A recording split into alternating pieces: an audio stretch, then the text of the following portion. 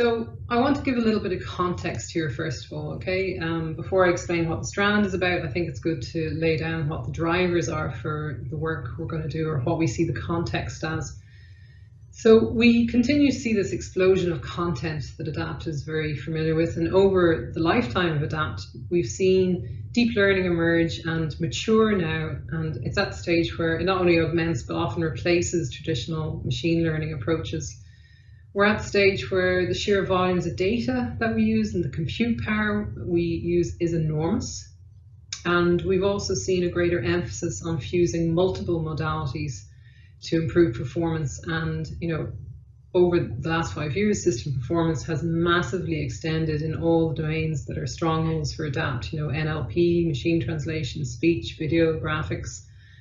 But at the same time, despite all this, we still see major challenges across these fields. A lot of people are excluded from useful content. One obvious case is language barrier, but there are many others. So physical disabilities can exclude access to speech technology. Everyday people can be excluded from content creation in the video graphics space because they don't have access to expensive post-production tools. Or the simple reason might just be that you're not this, average or typical user that a system was designed for. For example, maybe English is your second language, and whilst you are fluent, you speak with a strong accent.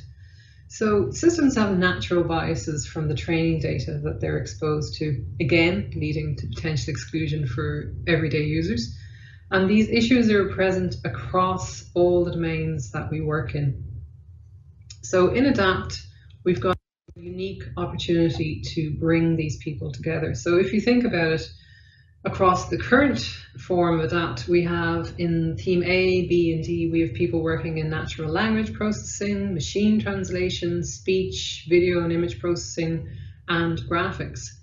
And we have a unique perspective on how to tackle the challenges that I talked about in the first slide there. So for the next phase of ADAPT, what we're going to do is bring all these teams closer together. Already, a lot of our existing work is underpinned by common approaches in machine learning, multimodality, and the constant ADAPT theme, if you like, of the human user, or that human in the loop consideration. So going forward, we believe that a closer collaboration on these fronts will stand to our research in ADAPT. And that's where the digital content transformation strand comes from. So within ADAPT, the digital content transformation will be taking the algorithmic perspective on how you achieve a balanced digital society.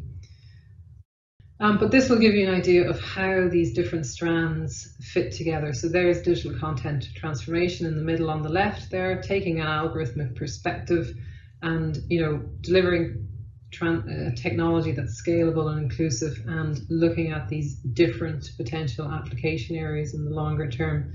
So this is where we see ADAPT going beyond the end of this year and for the next number of years going forward.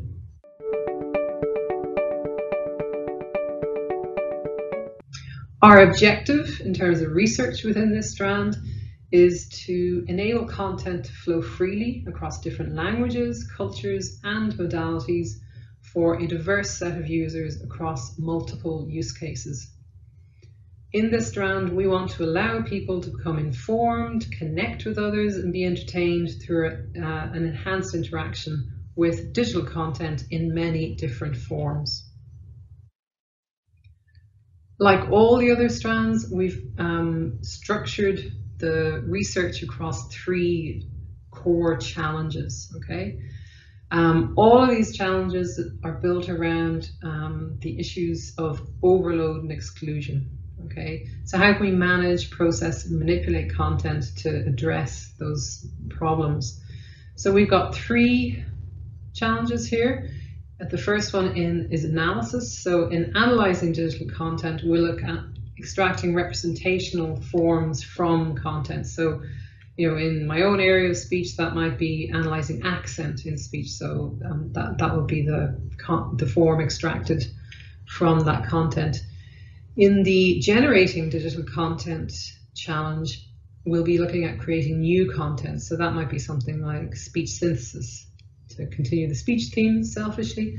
And then in transformation, we're looking at transforming digital content. So that might be moving between languages in machine translation as an example. So all of these challenges are structured so that they will have multiple different research aspects. There'd be no particular challenge which is only machine translation or only video. All these people will be working together, and we think that's going to work really well going forward and be a major strength of this.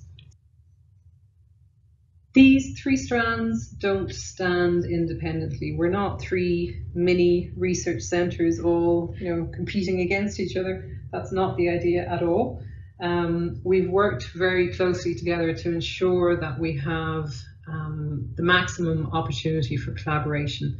So underpinning all work in ADAPT, we've identified these themes of drivable AI and attentive AI.